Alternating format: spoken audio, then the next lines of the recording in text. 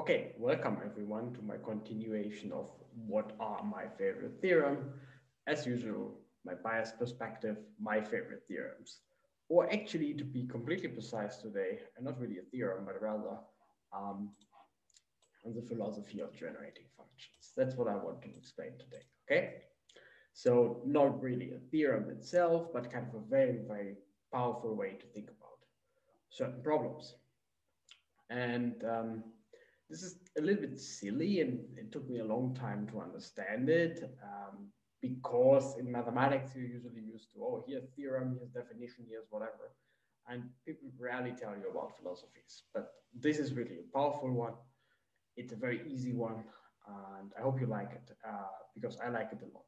It's a really powerful way of thinking about problems. And it's a back, as you will see. It's a really nice little back. Okay, so let's start with something easy. So let's assume we have certain functions. G1, which is just this one. It's a function in Z, and I don't care what Z is, and multiplies. I don't care about conversions or whatever. I don't care. It's a type of formal symbol. And I would like to treat it as what is called a formal power series. So it's just 1 over 1 minus Z. And if I would Taylor expand that completely naively, like writing it on the other side of the equation, basically, we'll just Taylor expand it completely naively. Don't worry about conversions or whatever. We want to do algebra, right? Or some counting things. Analysis will come in later because, as we will see, basically analysis comes in because this is a function secretly. Let's say a real function or a complex function or whatever, but I don't want to use that right now. Instead, I'm just writing it, I'm just expanding it. I collect basically terms in front of my z's. So this is a power series. So you have a z to the 0, which is of course just 1. You have a z, you have a z squared, you have a z cubed, you have a z to the 4th, you have a z to the 5th. And what I really care about are the coefficients in front of them. So I have an infinite number of coefficients just hidden in this little tiny expression here. So this little tiny expression has an infinite number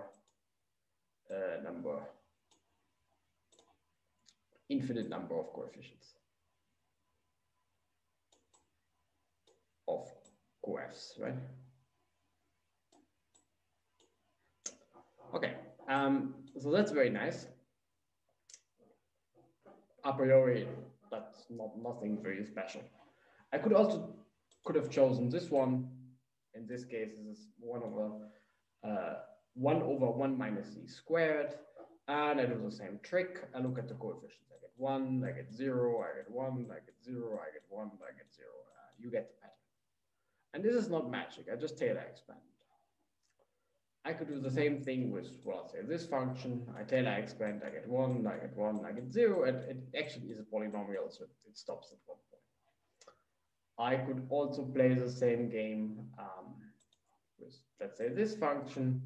Do the same trick. I get 1, 2, 3, 4, 5 sticks.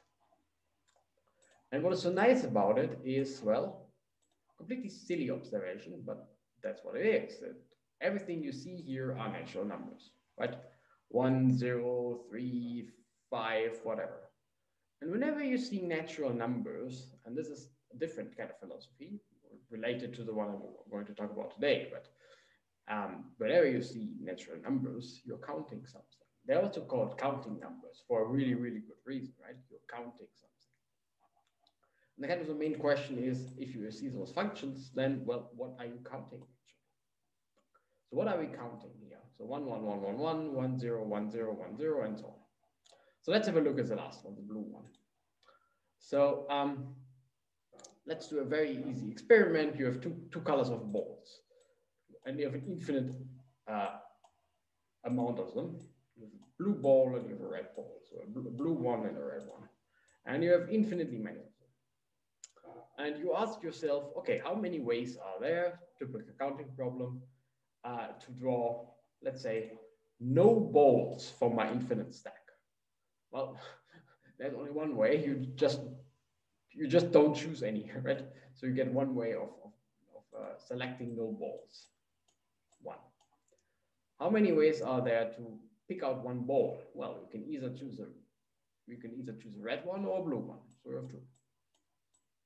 How many ways are there to pull out 2 balls? Well, you can have red, or red-blue, or blue-blue.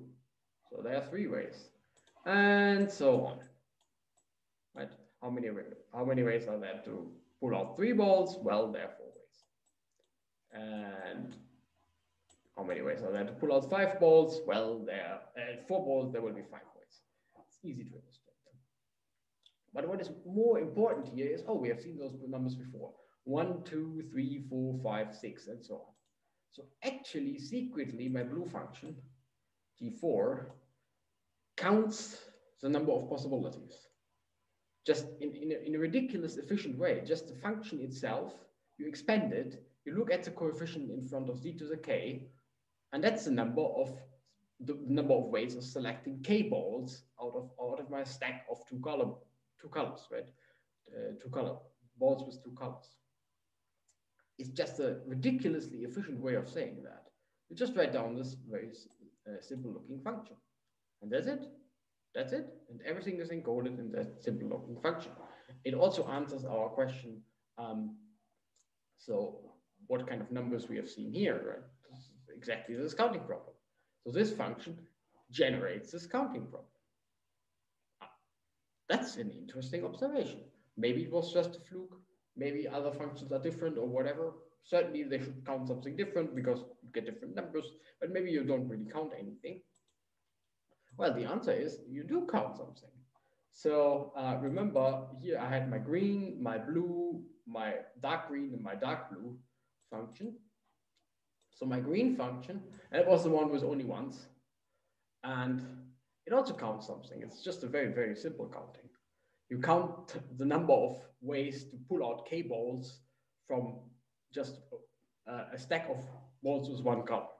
So you can put out nothing, you can put out a red ball because you only have a red ball, you can put out 2 red balls because you only have red balls, and so on. So 1, 1, 1, 1, 1, 1, 1. And again, the coefficient in front of z to the k, after Taylor expanding, right? You Taylor expand, you look at the coefficient in front of z to the k, and that's exactly the number of ways to solve this counting problem. So that's the answer to your counting problem. My function G2, this was the one with alternating, so 1, 0, 1, 0, 1, 0. It counts the number of ways to select an even number of balls, right? So if you want to select an even number of balls, how many ways are there to select, well, 1 ball? There are no ways because you want to select an even number of balls.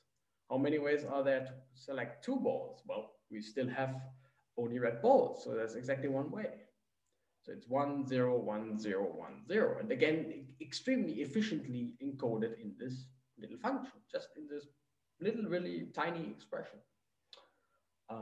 The dark green function, that's a funny one. It was a 1, 1, and a lot of zeros. It counts a way to select at most 1 ball, right? As soon as you're at most 1 ball, as soon as you want to select 2, that's not allowed. So it breaks down at 1 point. You only get zeros. So 0, 0, 0, 0, 0 from 1 point onwards, efficiently encoded in the function itself. And we have seen the last one. It's the number of ways to count, to select k balls. Same trick. You look at expand the function, you look at the coefficient on z to the k, and that's your number of ways. And I mean, this is ridiculous. This is a ridiculously efficient way of encoding those counting problems, just in those little functions. Just Taylor expanding them. It's ridiculously efficient. And that's exactly the philosophy. So generating function. So those things are called generating functions because they generate certain counting problems, basically. And I just explained everything I needed to explain about them. They're just functions, and you Taylor expand, and you look for the coefficient in front of a certain power. You could have multiple. You could do this in multiple variables. You could have an x, y, z. You look at the corresponding power or whatever. Just the main idea is to encode an infinite number of solutions to counting problems in a function. Or as Polya formulated it, a generating function is a back, right? So that's what he says, it's a back. And instead of carrying those infinitely many little, very strange, whatever objects, you just have to carry the back. So the generating function is the back that holds all the answers to at once to those counting problems. And that turned out to be such a ridiculously efficient strategy in mathematics that a lot of counting problems have nice generating functions. And I don't say it's trivial to find them for harder counting problems than the one I showed you. But as soon as you have a generating function, that's awesome. You don't need to do anything anymore. Just expand it or let the computer program expand it. It's really, really good. You just have a very, very short and very efficient expression for a counting problem. So here's a very famous example of a counting problem, the rabbit counting problem, originally asked a long time ago. So those are called Fibonacci numbers. It's just this rabbit. So you have two rabbits, okay, and they need 1 month to get. So I'm counting months here. 1, 2, 3, 4, 5, and so on. And they need 1 month to get sexual mature. So in the first month, nothing happens. You still have the first pair of rabbits. And then there are rabbits, so they multiply. So the first pair of rabbits spits out the second pair of rabbits. And from there onwards, the first pair of rabbits always spits out a new pair of rabbits. Okay. But the second pair needs 1 more month to get sexual mature. So from here onwards, it will spit out a new pair of rabbits every time. And in each step, you get more and more rabbits, right? And each one of them spits out more and more rabbits. So the counting question we would like to solve is after, if you're in month, well, let's say 5, how many pairs of rabbits do you actually have? And in this case, they are just listed here. So you have 8 pairs of rabbits. But of course, you would like to solve this for a general month, for months 1,000. And you can write out a generating function. And it's pretty simple. It's this one. 1 over 1 minus z squared. And if you expand that, you see exactly 1, 1, 1, 1, 2, 2, 3, 3, 5, 5, 8, 8. And you also know the next one because I've given it to you. The next one will be 13. And yes, of course, you recognize them as Fibonacci numbers, but this is a very, very efficient way of encoding Fibonacci numbers, generating functions. Very powerful idea. That's why I like it so much. So let us finish with more ball counting to convince you that generating functions are really powerful. Maybe my ball counting examples were a little bit too easy for you. You could have solved them without a generating function. Still, they were really efficiently encoded, but you could have solved them without, right? Drawing K balls out of if you just have one color of ball to choose, that's an easy problem to solve. But what about, for example, selecting 100 balls out of 4 colors? I have a red color somewhere here. I have a blue color somewhere here. I have a yellow color somewhere here. And I have a green color somewhere here. So how many ways are there to select 100 balls out of 4 colors? I can't do that calculation in my head, but I know how the generating function looks like. It's pretty simple. You have this generating function for red. You have the same as we've seen before for blue. You have the same as we've seen before for yellow. You have the same as we've seen before for green. You just multiply them, you Taylor expand, you look at the coefficient of z to the 100. Z to the 100, yes. I mean, this is just amazing. Let me show you a few more ball counting problems and generating functions. So here's again the same problem, right? So you have an infinite number of balls that you can see here. Let's say red, blue, and yellow balls. I can vary the number of balls very easily. We'll do that.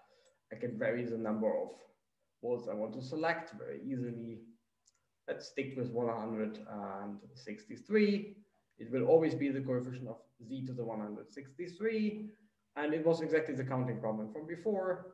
And this little code here spits out exactly the number of answers without not doing much because it's super easy for a computer. It just expands this thing, looks at the coefficient, it's 9,453.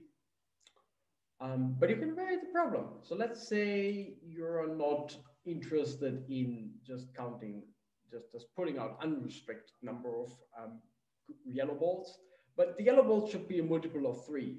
Oh, and here's the generating function. Okay, that's what it looks like. You still have the same for red and blue, but because you want it to be a multiple of 3, so before I've showed you this multiple of 2, which was even, it was 1 over 1 minus z squared. It's not hard to see what that for a multiple of 3, you would have 1 over 1 minus z cubed.